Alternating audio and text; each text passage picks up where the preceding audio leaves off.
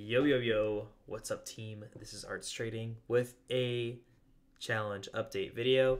Today is 2/2/2022, and I just locked in $170 trading Costco, and I definitely paper handed it a little bit, but I just wanted to really quickly break down why I'm taking this trade and also why I entered a swing trade on my main account.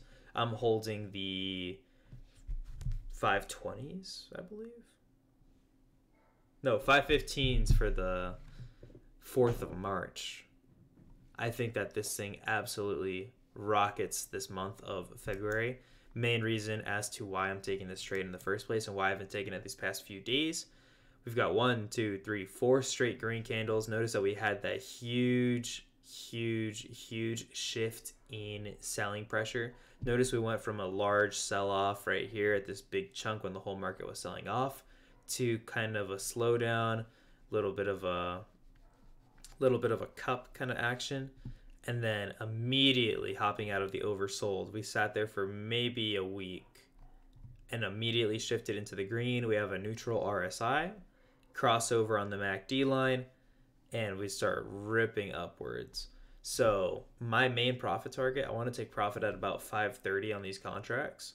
And so I'm holding these 515s until it hits maybe 525, 527 before I start considering taking this position off the table. As of right now, Costco is actually setting up as a bull flag, so I might even re-enter it soon. But main reason why I took this contract was that we had this crossover right in the morning. This thing gapped up. It actually pushed straight to 514 at open and then pulled right back down. I said I was going to wait the first 5 minutes because it's a little shoddy in terms of the premiums, so I waited. I entered on the 9-day moving average, and I held it up until 515.6. It pulled back, and I paper handed at 514. I sold my contracts at an average of 7.85 off of my buy-in at 7. I had 2 contracts. I sized up. Main reason why I'm sizing up was because of my confidence on this play. So I sized up to 2 contracts. It cost me $1,400 in the confines of my challenge rules. And so I entered that, and I paper handed at the 20 SMA, and what do you know? The thing rips right back up. It's 516. The contracts were worth like 8.5 instead of where I sold at 7.85, which is a little annoying, but it happens. I might end up re-entering this thing in a little bit. Only thing that I'm scared of right now is this possible reversal that we have right now at 515.6. But if this thing ends up pushing a bull flag, I will probably re-enter off of this 9-day moving average, and I'll likely hold for the day. I think Costco, as of right now, is a great setup, except my only problem is that SPY is not doing too hot right now. SPY is currently on a downturn, and I would prefer for this thing to maybe bounce, but it appears not.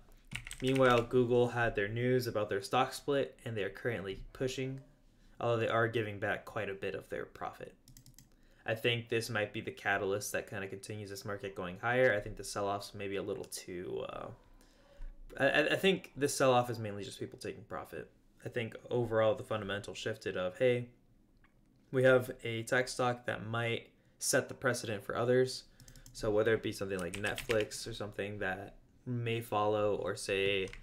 I'm not going to say it actually because I don't think it'll happen, but who knows? Maybe we see an Amazon split happen at some point. I think Amazon's been 100% sold way too much, and I think Amazon is way undervalued considering what the company is. As of right now, we're sitting on 200 SMA. We actually bounced a little bit, which is pretty nice, but overall, I think that we are definitely oversold in terms of Amazon. I think we have a ways to go for them to be at a value that I think is worth it, but for right now, I'm going to sit on my hands on that. I do want to take Costco shortly, though. I think Costco's bull flag makes this thing at least retest the 516 mark, but preferably, I'd like this thing to touch 520 by the end of the day. It's all really dependent on whether or not SPY holds or not. I think it will, but we'll see. As for the challenge, I have my spreadsheet right here. That is so bright. So these are my recent trades. We're currently sitting at $3,800. We're almost at the 4K mark. We are picking up a little bit of steam. I'm pretty excited because I'm going to start sizing up a little bit more. So as right now, we're at 38.59. It's more like 3,800 because of all the commissions that I've been paying. But as you can see right here, I even put my little note. I entered Costco on the gap up, meant to take profit at 515 or 9 per contract. I actually didn't even get a chance to sell 9 per contract because it didn't come first, but I paper handed on the sell off and it bounced on 20 SMA after it rejected 516. Overall, plan went pretty swimmingly. I locked in profit, which is all that matters. It was a 12% win. I entered the 515C, 2 of them at 7, sold at 785.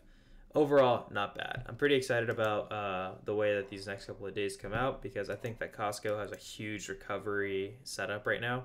I think we see a V-shaped thing. Even possibly we hit 528, we pull back a little bit, and then we inverse head shoulders to all-time highs again at some point. You know, who knows?